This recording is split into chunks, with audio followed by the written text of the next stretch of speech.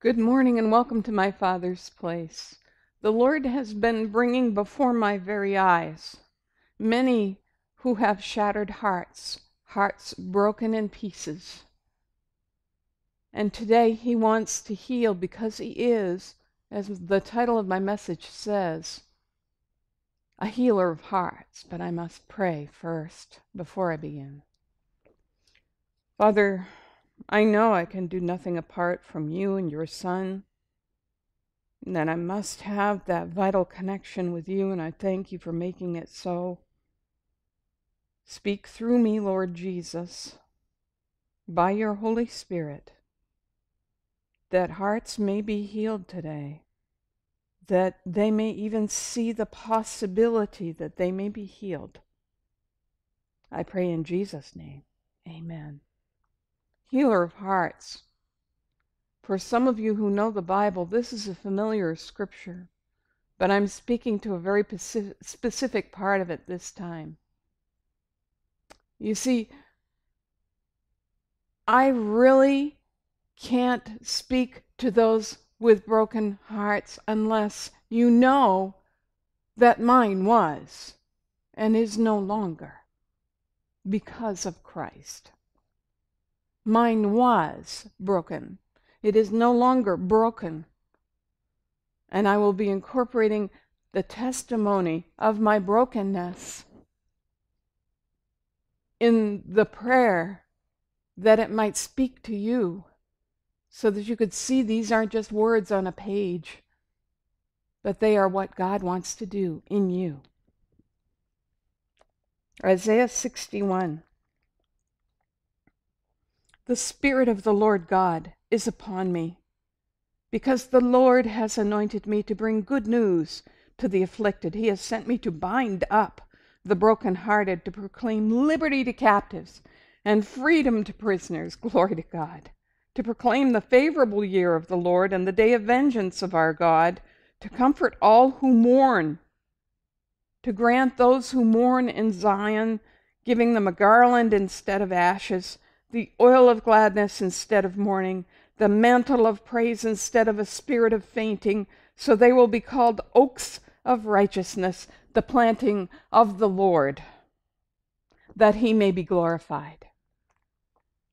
First, I must say, the purpose for him healing my heart was so that he would be glorified, because I go about saying, he is a healer of hearts, and I know because he healed mine.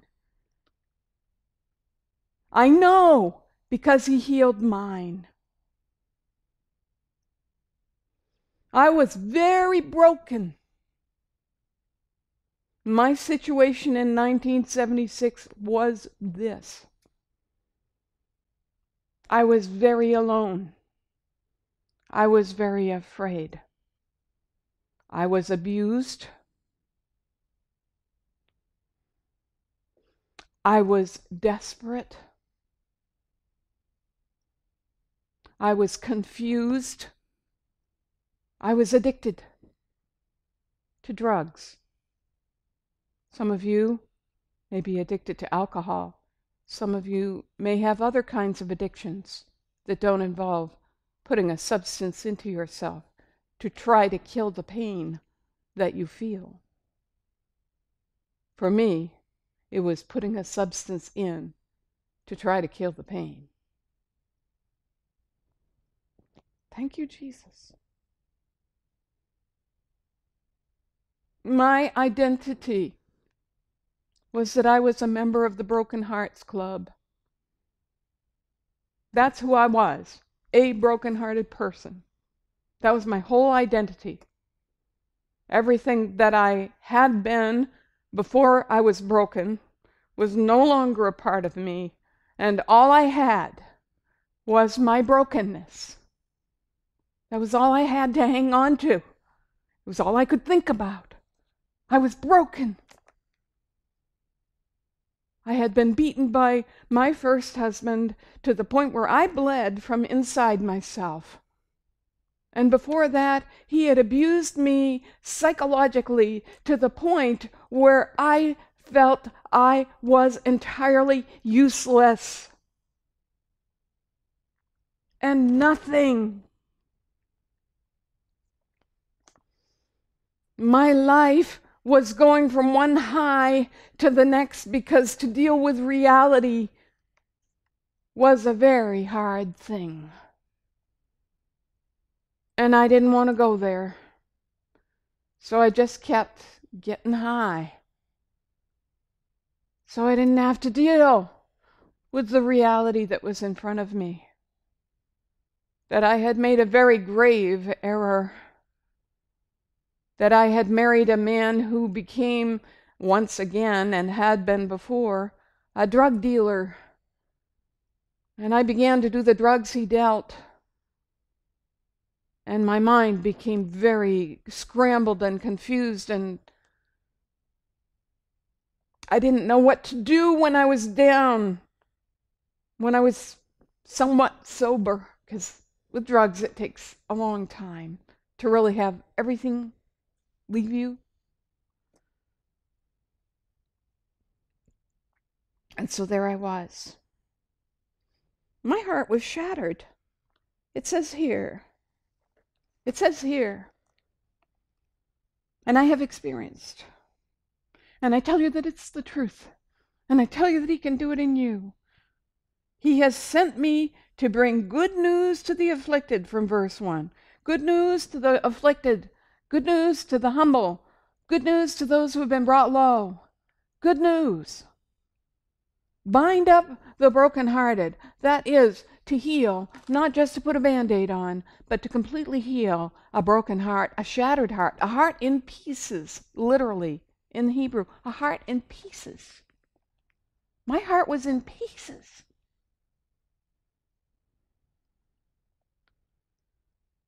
To proclaim liberty to captives. Liberty. Do you know what that is? It is a sudden going forth out of chains, a sudden going forth. And it is a spontaneous outflow, a spontaneous outflow. Life comes in and flows out. This is the liberty that He gives. Because I was dead inside, and He has made me alive. I can speak this from experience in the hopes that you might hear, and that somehow the Holy Spirit would show you that it's true. I can't even begin to tell you the things I did that were evil while I was in this terrible state. I can't tell you that I ever felt God, sensed God, or any other thing through it. I was totally separated from Him.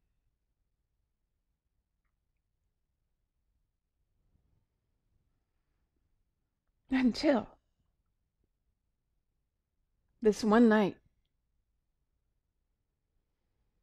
after my first husband beat me to the point where I bled from inside of me,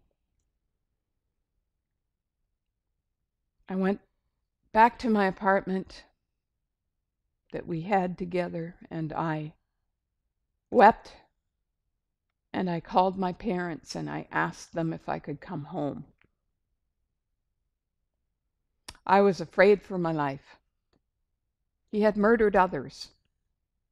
I thought he would murder me. So they brought me. My father came, a 20-minute trip he made in 10. Do you think he was eager for me to be set free? Oh, yeah. And I'd been home for about a week, and I was very, very spaced out from all the drugs I'd been on, and from suddenly not doing anything and not associating with anyone that I had associated with. I cut myself off from them immediately. I knew I had to separate myself from the life I had lived, because it had destroyed me. My heart bled great sadness as my body bled physically.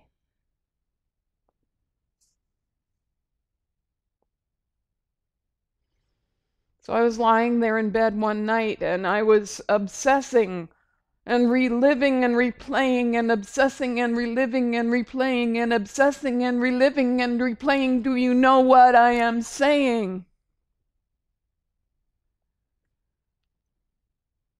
And I cried out in the night. I had never prayed to God. My parents had forced me to go to church when I was a kid. I had never prayed except when I was praying the Lord's Prayer or some other prayer that the church was doing as a whole. I cried out in the night, in the middle of the night, and I said, God, I don't have the strength for this. And I heard in my heart, just as if he had spoken aloud, you have my strength.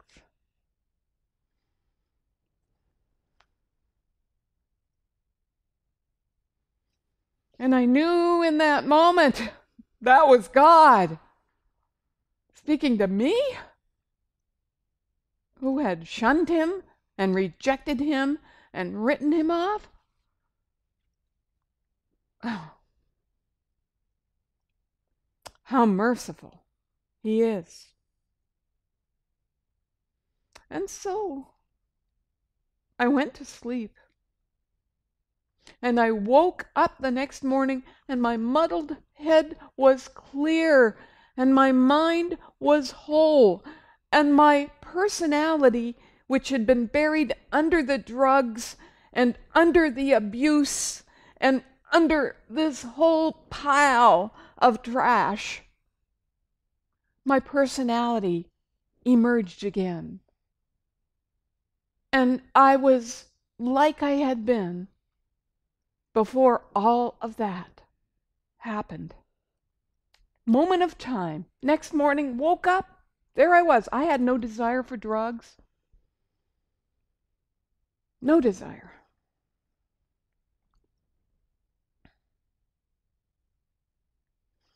He had removed from my broken heart, my shattered heart, 2.5 years worth of scar tissue,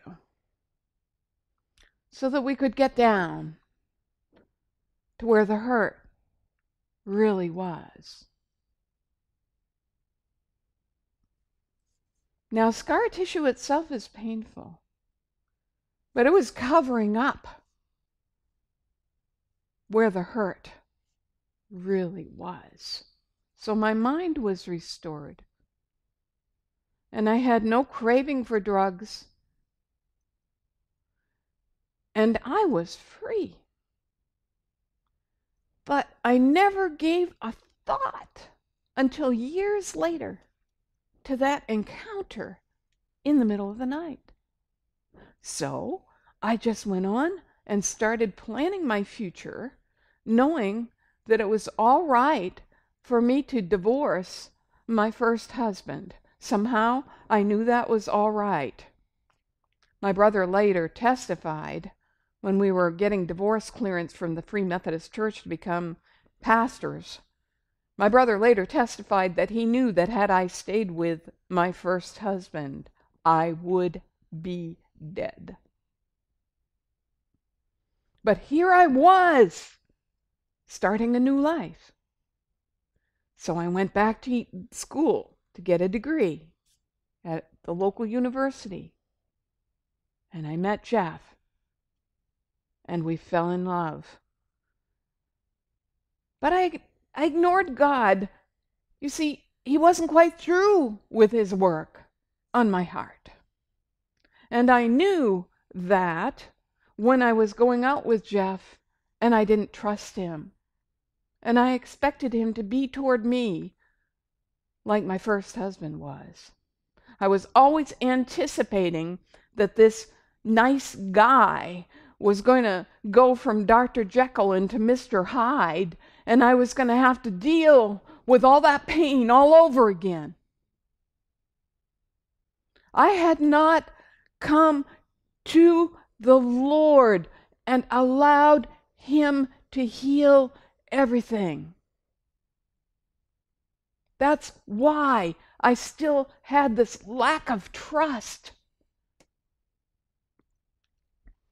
And I didn't cease from harassing Jeff about it until one time he said to me, "I am not Tim." I was dumbstruck. It was like somebody had put a knife in my chest just to wake me up to the fact he isn't. He was the exact opposite of Tim.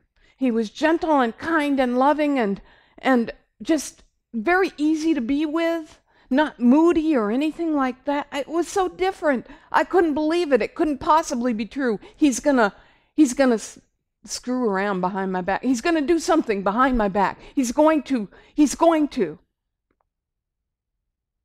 But when he said that to me, I said, "Oh man, I've got to reset everything." So I reset my mind. I said, I got to do an attitude correction. I didn't know the Lord. This was what I thought. I got to do an attitude correction. And I was able, eventually, to trust Him. And I didn't come at Him expecting Him to be untrue and to use me instead of loving me. It took a whole year, because he had a shattered heart too. It took a whole year for us to get the courage up to say, "I love you."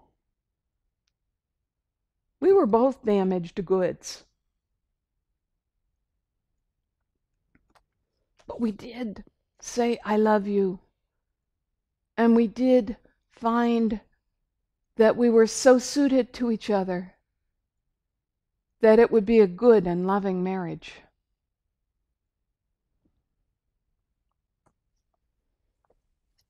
But my heart was still not completely healed.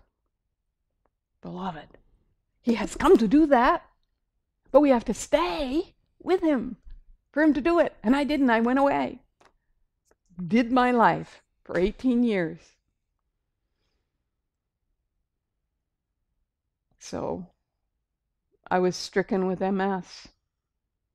And my whole dream career, executive management in the VA, went down the tubes. And there I was. You've heard the story before. A new pastor came to town, gets up in the pulpit, says, "I've had a vision, and in it Sue is healed."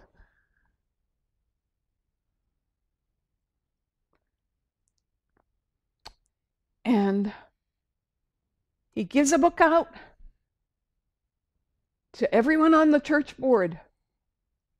Tommy Tenney's The God Chasers. And he says, "I could have written this book."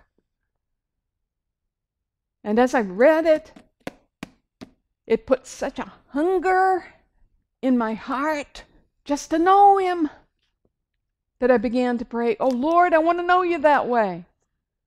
We had both come to salvation. But the Lord was about to show me my heart still had not been fully healed. So I started meeting with the pastor, and he said, "Before I can even meet with you, Sue, there are 2 things you need to do. I'll give them to you one at a time. First, I want you to go to God and ask you if you're right with Him." I was on the church board. I was saved. I'm kind of offended by that. What do you mean, am I right? I didn't say that, but I was thinking that. What do you mean, am I right? I'm saved and I'm a member of the church board. My goodness. I'm right. But I couldn't argue with the Holy Spirit who was speaking through my pastor. So I went that night and I asked the Lord if I was right with him, and I got no answer. So I told my pastor the next day, I prayed and I got no answer. I must be right. So he said, okay, on to the second thing. And here's where the rubber hits the road, folks.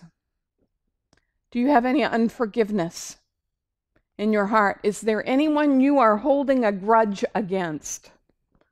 And immediately the Holy Spirit convicted me, just as he's convicting you right now, that there's someone in your life you have not forgiven. And I knew it in a moment. And I knew that was separating me from God, because that was sin. He can't forgive you unless you forgive. So I went to the Lord that night and I said, this is standing between you and me, and I want to know you. It had nothing to do with physically healing me of MS at this point. I wanted to know him, and I knew this was in the way.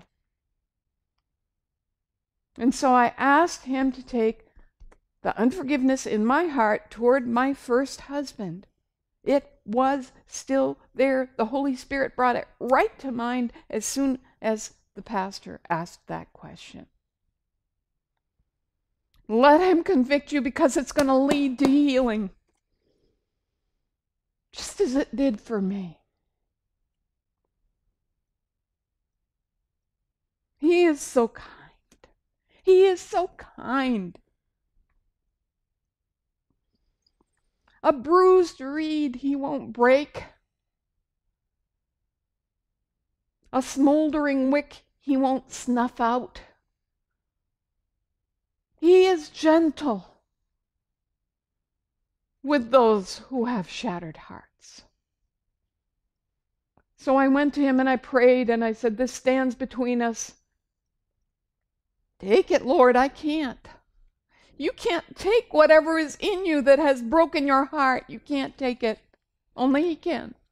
You can try, you can go to counseling, you can do all those things, but only God can heal you. He is a healer of hearts.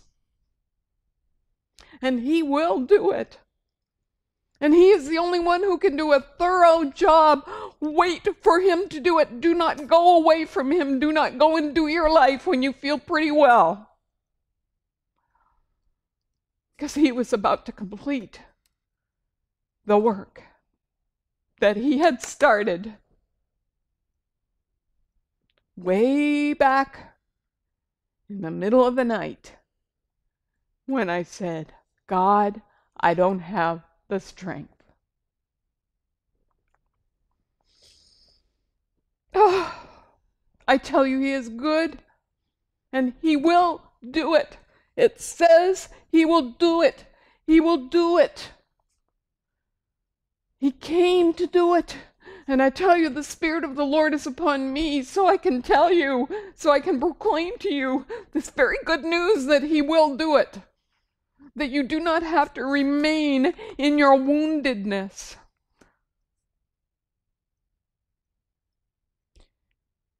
You don't have to remain a member of that club.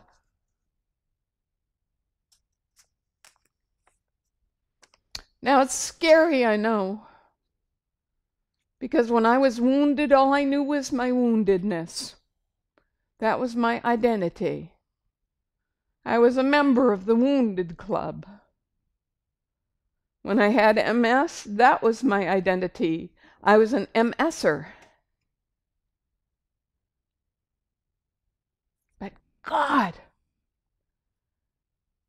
is able to give you a whole new life, a whole new identity in him as his child, and fill you with his Holy Spirit to complete the work.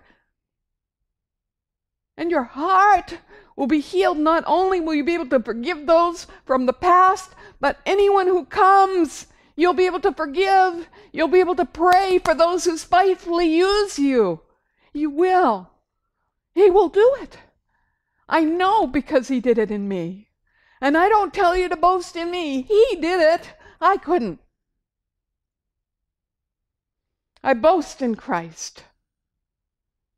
He is worthy of all praise, for he made the way for one as broken and hardened and scar-covered as me to be totally healed. Glory to God. It's scary to give up who you were. What are you going to do now? Who will you be if you're not drinking or drugging or whatever else you're doing to try to cover the pain? Try to anesthetize yourself. It's my only identity. I'm a wounded person, or I'm a wounded person with MS. Now he says, I'll give you your true identity, the one you were meant to have, to be a child of mine, fully healed inside and out. Glory to God. Now, if that isn't good news to the Wounded Club, I don't know what is. I remember I was a member. I'm not just speaking something theological here. I'm speaking what really and truly happened in me. Because this word is true.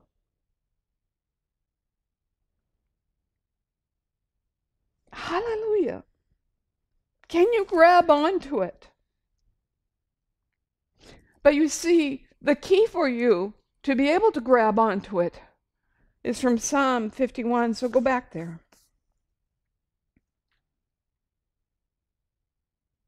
Because most of the time, I want to tell you, not all of the time, but most of the time, our wounds are partly self-inflicted.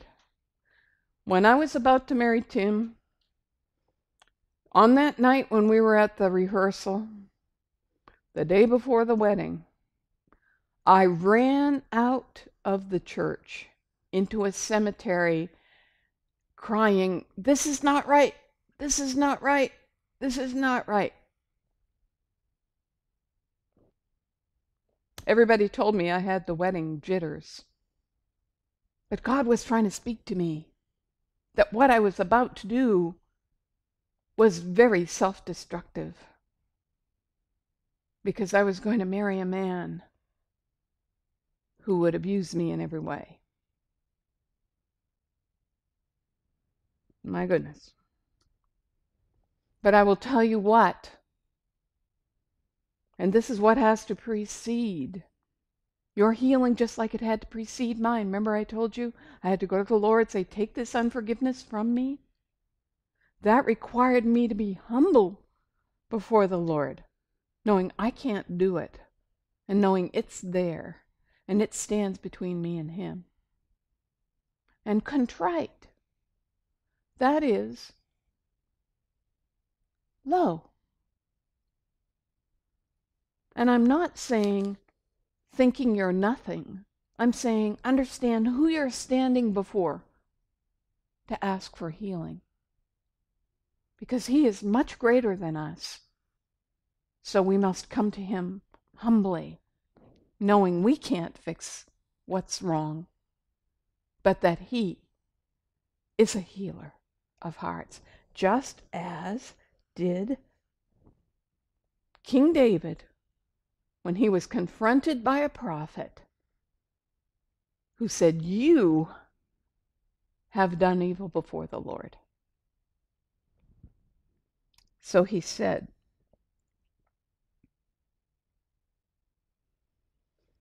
"10, create for me a clean heart, a pure heart, O God, and renew a steadfast spirit within me." Verse 12, restore to me the joy of your salvation and sustain me with a willing spirit. Then I will teach transgressors your ways, and sinners will be converted to you. Here is what David learned through his experience of sinning against God. Verse 16, for you do not delight in sacrifice, otherwise I would give it. He doesn't want an outward act. Oh, here, I'll placate God with this. You are not pleased with burnt offerings. The sacrifices of God, this is what pleases him, are a broken spirit. A broken and contrite heart, O God, you will not despise. If you come to him in your brokenness, humbly and low, as I did on that night when I said, this stands between you and me, Lord, and I want to know you, he will heal you fully, whether it be your heart or your heart and your body. I tell you the truth, because he has done it in me.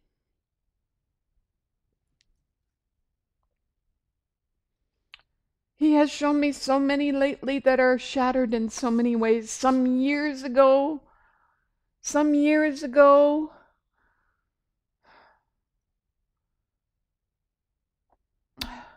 and he has used me to bring healing. And I pray he uses me today to bring healing, because I know what it's like to be you. I know what it's like. And I know the healer of hearts. Glory to God. Father, I thank you for what you did in me, that you made it a testimony so that I could say this word is true. I pray, Jesus, that your church would hear, because there are people that believe in you and never stayed to get the full healing. And I pray that, Jesus, you would reach out to all those around me who have shattered hearts. Holy Spirit, send this forth in your power. In Jesus' name, amen.